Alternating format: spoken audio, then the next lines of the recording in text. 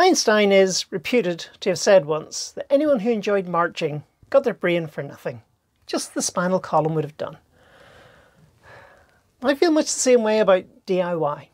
People say to me, oh, look at all the tools you have. Yes, I have lots of tools for DIY, so I can spend as little time as possible doing it. If I was a DIY nut, I would have hand tools. I would spend all day patiently chiseling out a little tiny piece of wood. If I had a DIY tool that you press the button and the job was done in 14 milliseconds, I would buy 3 of them. But no such tool exists. Today's job is a messy one because I'm varnishing the bulkhead. I've had enough of the 20-year-old varnish, which is just worn out. So this is a thick ply, marine ply panel with a mahogany style veneer over the top. Or teak style veneer, I don't know which, but some sort of hardwood. So I'm lightly sanding it to take the varnish off. I do not want to damage the veneer. So I'm doing it with 300 grit and very lightly. I'm going to give it a clean and then another rub over with 400 grit and see how it starts to feel. And then I will put a coat of quick drying varnish on just to get it moving. Quick drying varnish, do you notice that? Varnish that dries quickly so I can get a second coat on later today. Because I don't want to spend weeks at this. I want to spend days at this. I'd like to have it all done by Monday. I've already done most of that side. I've done the compression post. I've got round the door to do, which is going to be fiddly. And I've got this nice big bulkhead to do. So I've taken the bookcase out. For those of you used to seeing Salty Lass with her bookcase in, she's going to look a bit different, isn't she? With no bookcase here. That's currently out. I'm not going to bother varnishing the bookcase, or if I do, I'll varnish it separately somewhere else and then reinstall it. What is the point of this little diatribe? The point is, I hate doing DIY. I think we've established that one.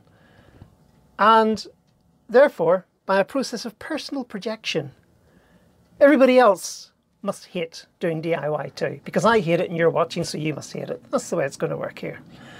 Which is why we don't do DIY projects on our channel very often. I mean, yes, you do see us fixing things, but we don't do like, and here's how we tighten that screw, and here's how we fill that knob up, and all the other things. So Beverly, have you got your screwdriver operating license? Well, I'm having to use the screwdriver now, but no, I haven't got a screwdriver operator's license. I failed the exam. There are channels out there who set themselves up, they do DIY, good on them, saves me the trouble of doing it. I don't mind showing you what I'm fixing, but I just can't be bothered doing the whole process of fixing it because it takes long enough as it is, and I don't want to make it any longer.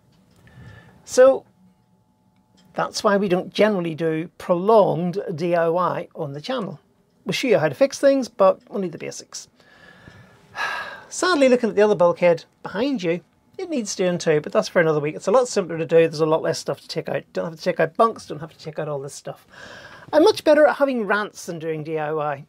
So one of the things I am good at is prolonging the not doing DIY. Procrastination is an art, and I'm glad to say that I'm a master of that art. But sadly, it won't get done. Gainer is away for 4 or 5 hours, so that will allow me to wipe all this off, get another sand lightly on it, and then get the first coat of varnish on and let it dry. Oh yes. And then once it's dried thoroughly, I will give it a very light sand with about 400 or 800 grit, and then I will put a second coat on. And hopefully by Monday, I will have 3 or 4 coats on here and the job will be done.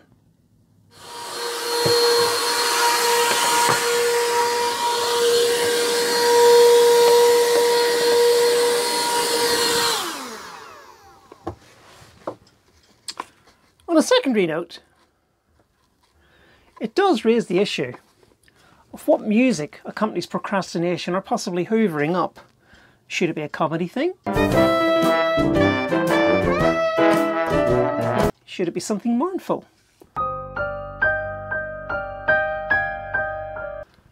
Should it be dramatic?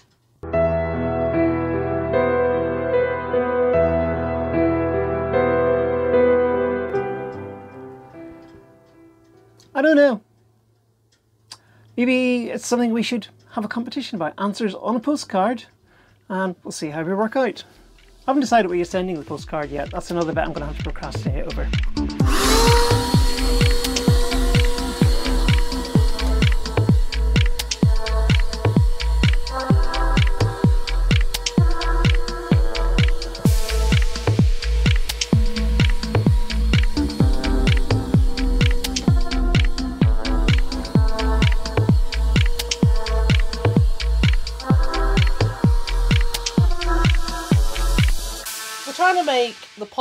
a positive out of staying here in port this year.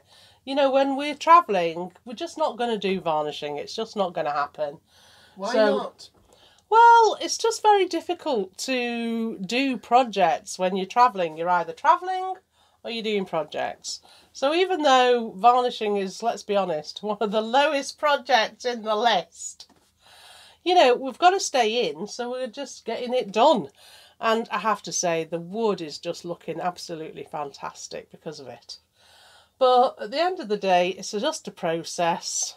You know, sanding, varnishing, sanding with a little less grit, and then varnishing again. And there are thousands of videos on YouTube about varnishing. So we take our brush and then we go up and then we go down.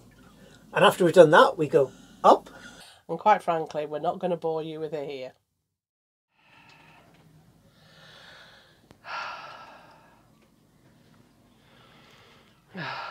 So then. Yep, I'm so glad it's at last time to put Salty Lass back to rights.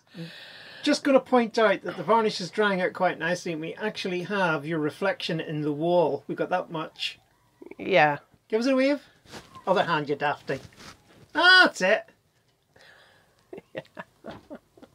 So what are we doing? We're putting Salty Lass back to rights. About time, isn't it? It certainly is. How are we getting the boats to rights again? We're not. Aren't we? No, I'm taking it apart. Oh, wrong direction. It's time for the floor to come up. And in case you're wondering why it's time for the floor to come up, this was the one panel we couldn't move previously because the bookcase sits on top of it. Now we've got the bookcase sitting behind Gainer. It's time for this one to come up and we're giving this a clean underneath. Then we're putting it all back together again. Then we'll put the boat to rights. Well, for a space that has never been cleaned, it wasn't too bad, but apparently I am the source of maggots because there was about 8 carcasses on the board that we've just taken off, and I'm also the source of needles, pins and anything to do with sewing because, trust me, there are pins galore down here. Frankly, knowing you as I do, yeah, I'm amazed that much food made it onto the floor for the maggots to get started with. Well, clearly they did, but yeah. You'll have to learn to eat better. Yeah, lots of maggots, and so I'm glad that we're removing this, but whew, never mind, job doing, and that's what we're going to happy. It was doing well to that last sentence, but never yeah, mind. okay, well, fair enough, it was okay. That's going to make me happy, just cleaning. I know it sounds daft, but there you go.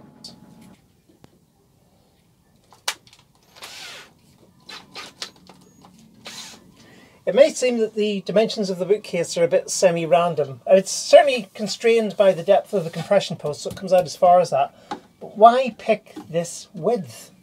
I mean, why that particular width? And the answer is because that particular width, with a very, very snugly fitted bit, just takes my drill.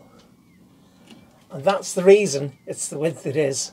I put this in with a hand screwdriver and then I finish it off just with this, because I can just get that into that. It just needs a few more turns and then I can get this into it.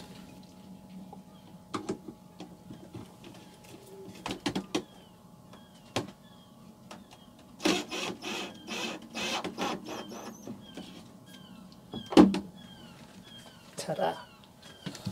Well, seeing as we're putting the boat back together, we're going to have a little bit of a remount. So if anybody wants some daft glasses, Shamrock glasses, just give us a shout in the messages below. you should keep them to bring out your inner Irish. Is that what it is? But yeah, we're having a bit of a ream now because I'm sure we've got some stuff that can quite frankly go, and we have a great saying for it: get the grot off the yacht.